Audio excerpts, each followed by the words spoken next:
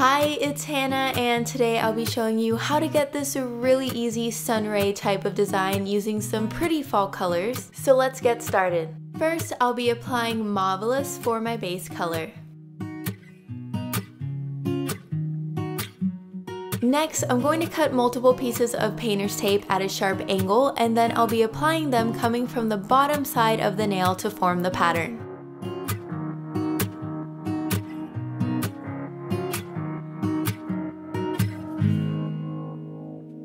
Now I'm going to apply Dig Fig over the entire nail.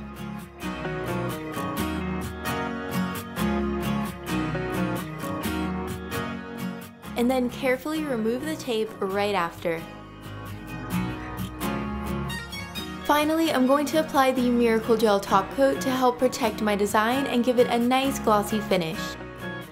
And that's it, now you're done. Remember, you can always switch up the colors to whatever you prefer, which is the great thing about nail art. I really hope you enjoyed this video. Thanks so much for watching, and I'll see you later. Bye!